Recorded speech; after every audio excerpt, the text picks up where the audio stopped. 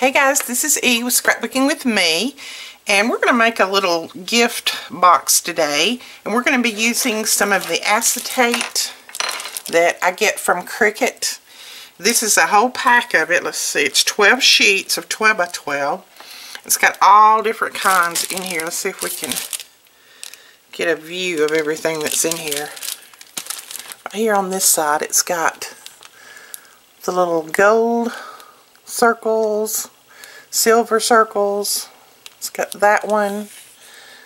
Oh, sorry about the glare. It's got gold stars, and then it's also got silver stars, which is this one.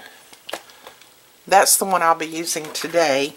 I will put a link in the description below of this video that will take you over to these bundles, and if you've got Cricut Access, you can get another 10% off, but I'm also going to give you a code that you can use to get free shipping and another 15% off. So you can get this pack really, really inexpensive.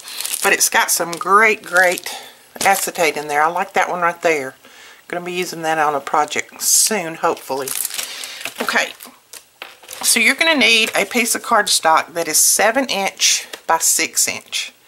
And on the 6" side, we're going to score at 1" and at 5". Okay, make sure I scored that one straight. Yep. And then we're going to turn it to the 7" side, and we're going to score at 1, at 3, 4, and 6.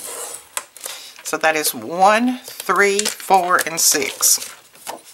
And I know you can't see it on this paper, so I apologize for that. But we're going to, this is just more of that Graphic 45 Winter Wonderland 8x8 pack that I have. I'm going to be doing some layouts with this, but I just love this paper, and I'm just going to use a little bit more of it, and then I'll be doing my layouts or my mini album, whatever, with it. Now on the 7" side, you've got 1, 2, 3, 4. You've got 4 score lines that you need to cut up on, and just cut up to that score line that's going across right there. So you're going to cut, and these little tabs you're going to cut up, and then you're going to wedge out. So just wedge out a little bit, just like that. And then there's one. And there makes another little tab, and we're going to wedge out on both sides of that one. Don't wedge that one out. Leave that one the same, the big one. Just wedge out your little tabs. And then this one right here.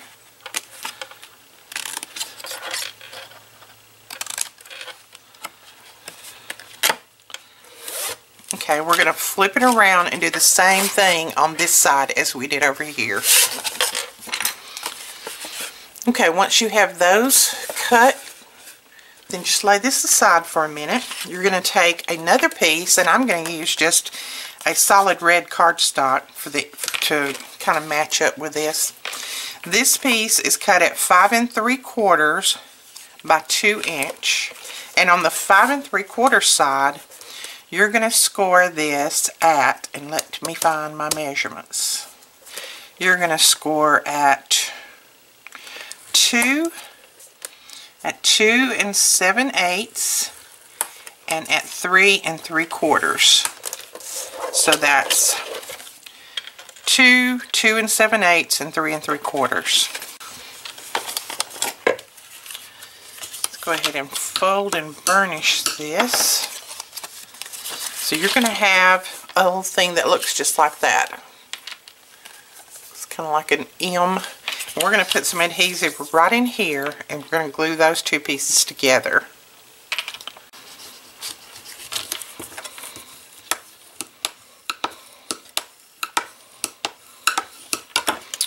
Okay. Now it's going to be just like that. That's going to be our divider. So what I'm going to do now is on whichever one I want to be my front, and it really doesn't matter because my paper is basically the same. But on one of these pieces right here, the one that has the big tabs on the end, you see that? I'm going to use a little die cut, and I'm going to cut out 2 windows. So you can see right there. Let me get my big shot. So I'm going to put this in this way because it'll still fit through my big shot. And this is the little die that I'm going to use. It's just one of those little decorative square looking dies. And I'm going to get my placement. Right here's the score line, and I know this is hard for you to see, but when I get it taped down, I'll let you see it. There's a score line, and there's a score line. So I'm just going to center this up between those 2 score lines. And I'm just going to have to feel of them to see, because this is hard for me to see too. There's one, and there's one. And I'm going to put it about right there. I'm not going to worry about it if it's a tiny bit off. And then we're going to run this through.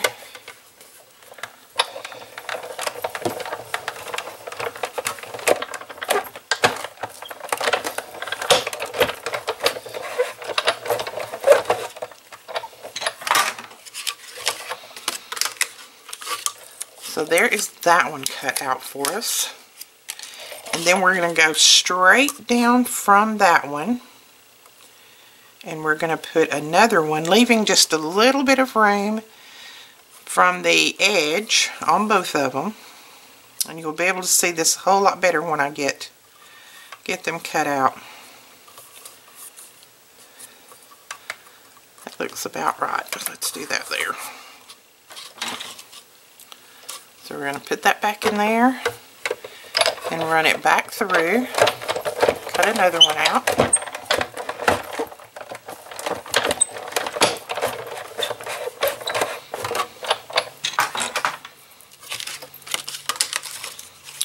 So there are our 2 holes, and I will show you exactly where they are. There's one of our folds right there, and there's the other one. So see, I just kind of centered them up between that and put 2 of them there. If you don't have this die, or if you don't have a die that you could use on here, you can just cut it out with an X-Acto knife, or your trimmer.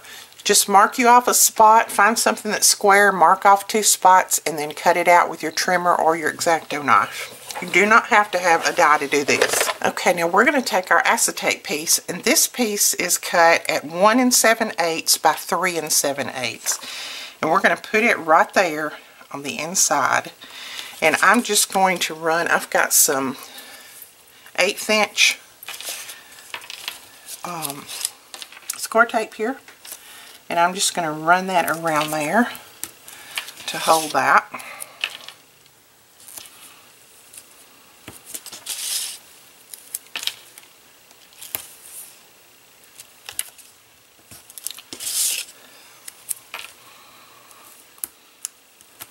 Then you want to run a little piece down the middle. And then just go ahead and put your acetate down. And it really doesn't matter which side. They're both sides are just about the same. So just make sure that you get that little window covered. So there is our acetate in there. Isn't that cute? So now we can put this box together. So what we want to do is these are going to fold up just like that, like we always make boxes. So we want to put some glue, and I'm going to use my art glitter glue on these tabs.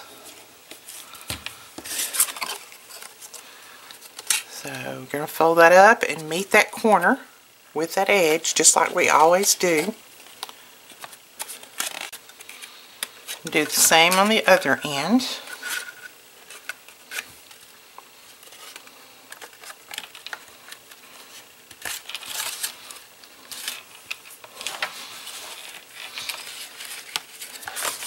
Then on this bottom, you want to do the same thing. On these tabs, you want to put your glue. You can use score tape, your tape runner, whatever.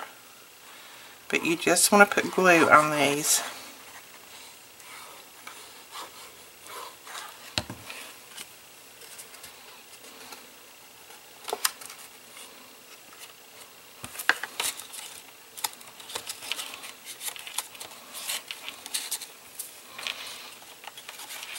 And this one's going to fold over. Just like that. Just making that little box. Both of these fold in.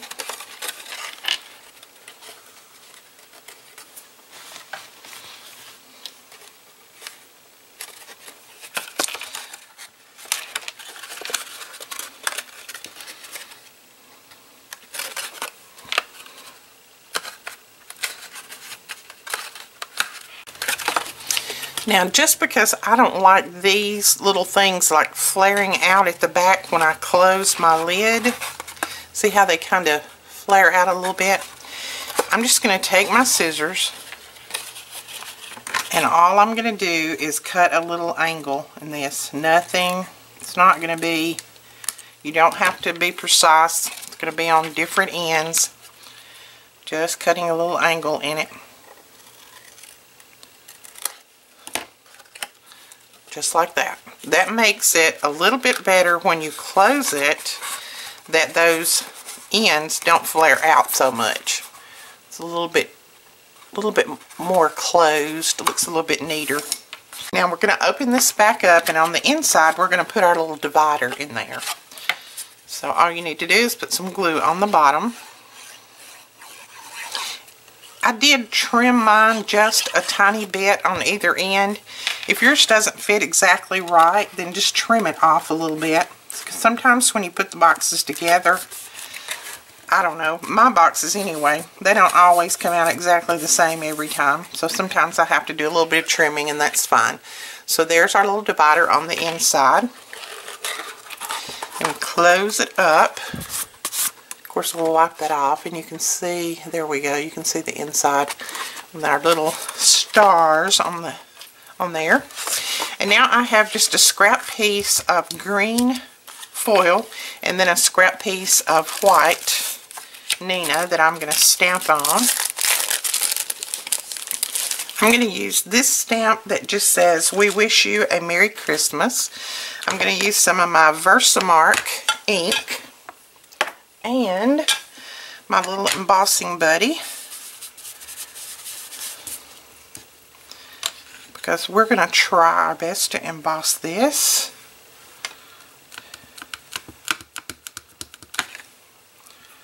So we're going to put that right there. Let's see if we got a good impression. Yes. And then I have some silver embossing powder.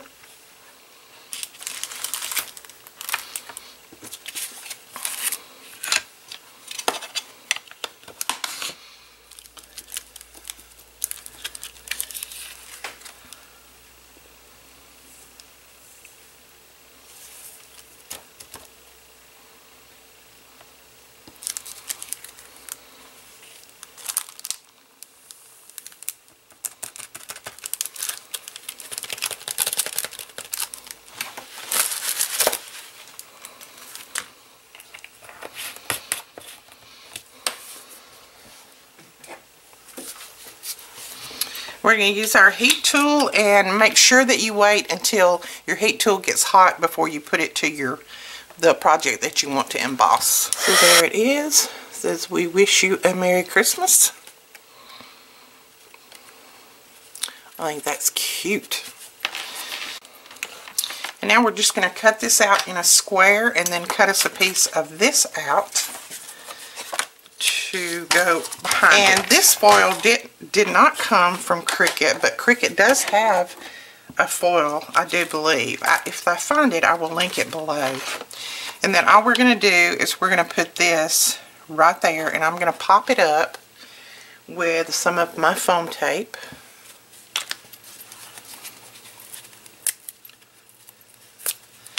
going to put a couple of layers behind it.